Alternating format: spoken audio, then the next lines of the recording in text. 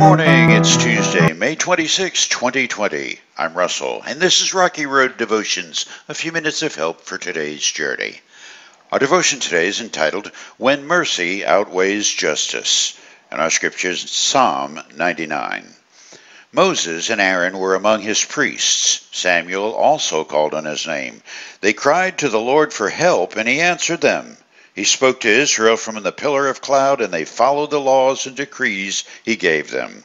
O Lord our God, you answered them. You were a forgiving God to them, but you punished them when they went wrong.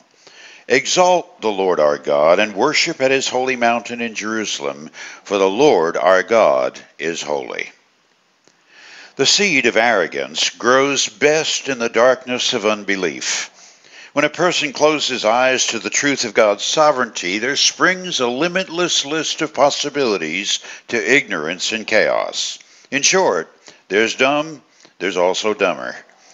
In the 1994 movie by that name, Dumb and Dumber, Jim Carrey and Jeff Daniels take the character of dumb to new levels. One scene's focus shows Carrey attempting to blot out whatever his dumb partner, played by Jeff Daniels, is saying. He sticks his fingers in his ears and loudly debates, na na na na na na na. That he blots out what Daniels is saying is true. He can't hear it. That he makes what is real unreal is, contrariwise, only what a fool would believe.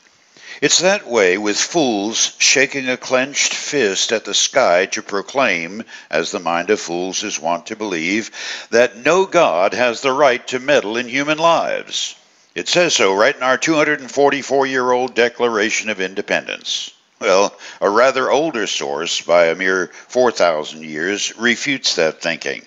Psalm 14:1. Only fools say in their hearts there is no God. They're corrupt and their actions are evil. Not one of them does good. There are so many parts.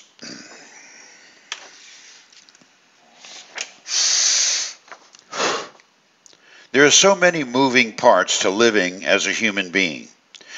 For instance, just breathing in and out. Although we do it without thinking, it would take a city of libraries to do even the slightest bit of justice to how magnificently the respiratory system conducts the orchestra of life's miracle. The fool somehow imagines he evolved into that because of some innate strength for which he or she alone can take credit. Eye roll intended. If breathing is that incredible, yet everyone does it over 21,000 times a day, what if we tried to fathom such things as reproduction, DNA, and human relationships? Well, then you really get mind-boggled. And so, let me get to the point before I don't. When life falls apart because of really bad choices, like ingesting nicotine into really pink, healthy lungs, or eating yourself into a stupor, or imagining in any of 6 billion ways you can thumb your nose at how God designed life to be joyful and non-anxious and purposeful, thinking that you can do a better job, you're sitting in the front seat of the pickup truck with Lloyd Christmas and Harry Dunn, sticking your fingers in your ears and blotting out truth. The good news is that for anyone who will unstop their ears from hearing, repent of unbelief, and trust in God's mercy, that mercy far outweighs the justice that can lead to a fool's demise. Let's pray. Father, forgive us each for taking our turns with blotting out the truth. Your voice calls in soft whispers. Help us to be still, open the ears of our hearts, and listen. For you today, it helps to remember that it is possible to blot out truth. That doesn't mean you've won the debate. God's truth is eternal and unbreakable. You chew on that as you hit the rocky road.